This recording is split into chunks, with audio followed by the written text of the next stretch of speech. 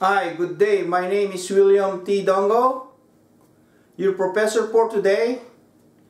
I will be giving a lecture about industrial ventilation, the recommended practices. The chapter we're going to be discussing today will be about chapter 1, the general principle of ventilation. Introduction. The importance of clean and uncontaminated world environment is well known. Okay, modern industry with the complexity of operation and process use on increasing number of chemicals, compound and substances, many of which are highly toxic. The use of such material may result in particulates, gases, vapors, and or mist in the workroom are in concentration which exceeds safe level. Heat stress can also result in unsafe or uncomfortable work environment. Okay, ventilation. Ventilation control odors, moisture, and other undesirable environment condition. Ventilation system used in industrial plants are two general types. We got the supply system and the exhaust system. Supply system is used to supply air, usually temperature to a workspace. Exhaust system is used to remove the contaminants generated by an operation in order to maintain a healthful work environment. Exhaust system is used again to remove the contaminants generated by an operation in order to maintain a healthful work environment. A complete ventilation program must consider both the supply and the exhaust system. Therefore, if the overall quantity of air exhausted from a workspace is equals to the quantity of outside air supplied to the space, the plant interior will experience a lower pressure than the local atmospheric pressure. This condition occurs simply because local exhaust systems are installed and consideration is not given to a corresponding replacement air system. Air will then enter the plant in uncontrolled manner through cracks, walls, windows, and doorways. Results of this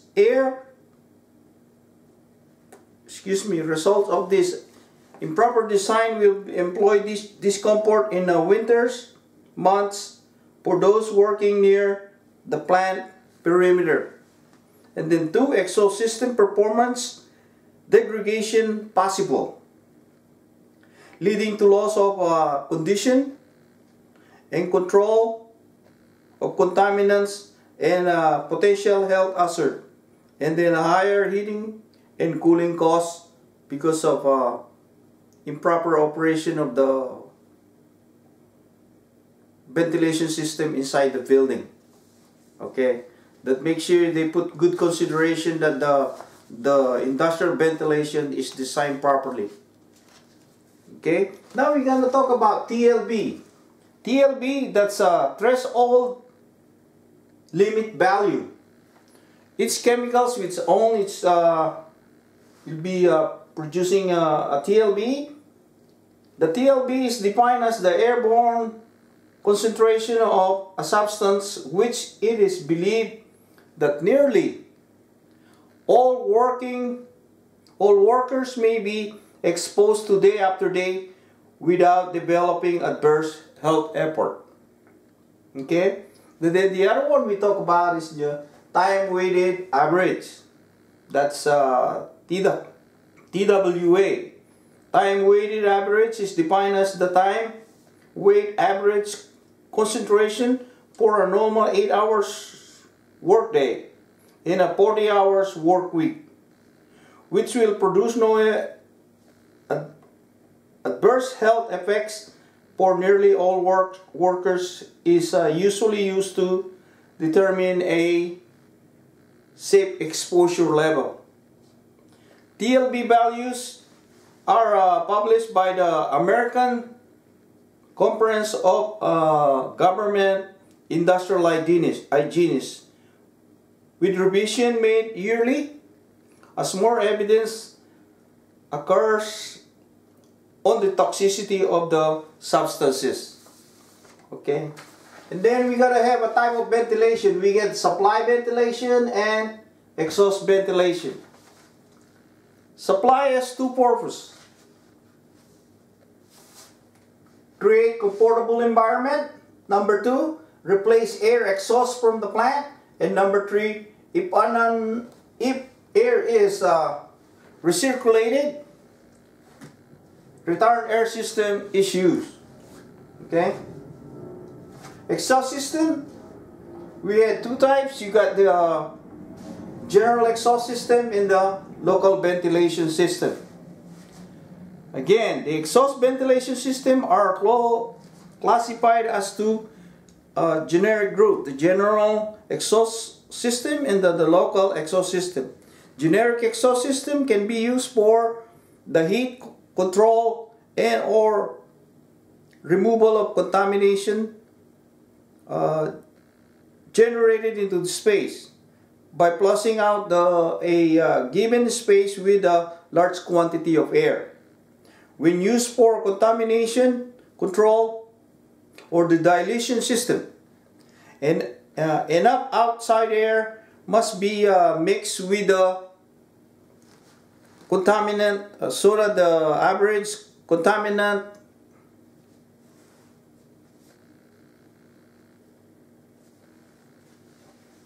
is reduced to a safe level. The contaminated air is then typically discharged to the atmosphere. And then we got what we got here, a dilution system used for controlling or used for contamination control. That's it. Dilution system is used for contamination control. These are normally used for contamination control only when local exhaust is impractical or in practice, as the large quantity of tempered air required offset the exhaust air can lead to a higher operating cost. Okay. Local exhaust ventilation system operates on the principle of capturing contamination at or near its surface. The present emphasis on the air pollution control states the need of official air cleaning devices on industrial ventilation system. Exhaust system has four elements. You got the hood, you got the duct system, and then the air cleaner, and then the fan. Some of the example of the sketches, some of the example that are used for the exhaust ventilation are given to this basic diagram that I made. Okay, over here, this is a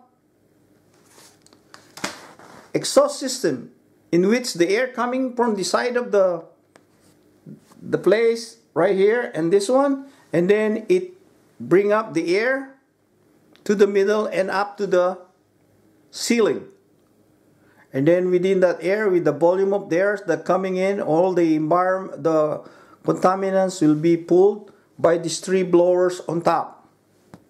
So as you see the arrow, the air goes up, then it's exhausted up on top. And then another one is this one right here.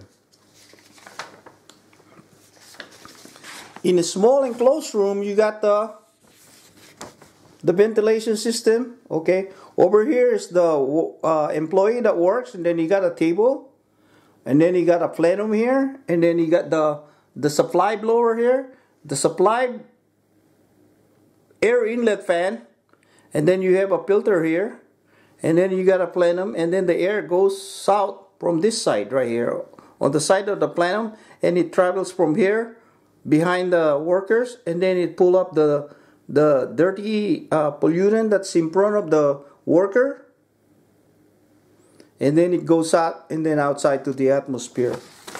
And then we have another one here. You got this time the air supply air is coming from the plenum on top of and then it will come down, and then it will be pulled by this exhaust fan.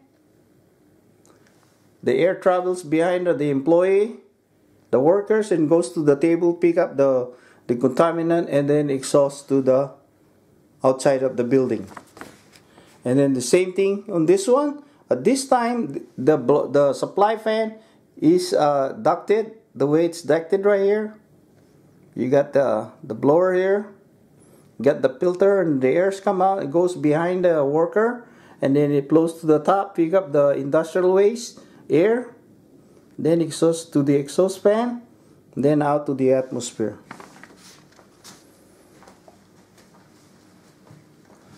Okay, that's as far as I can go. I am thanking everybody for watching my video. This is just for educational purposes and not intended for you to use when you as a code.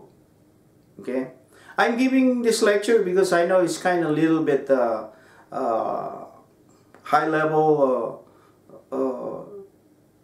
technical stuff. Well, I am a mechanical engineer, and I used to work on this big maintenance aircraft facility here in San Francisco, which is near at the airport.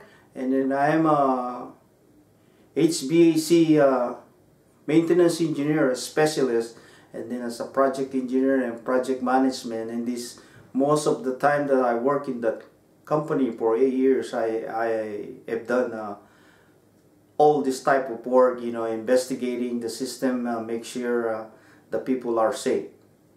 Because this is the place where they rebuilt the engine of the aircraft from all the different type of Boeing aircraft, and then the landing gear.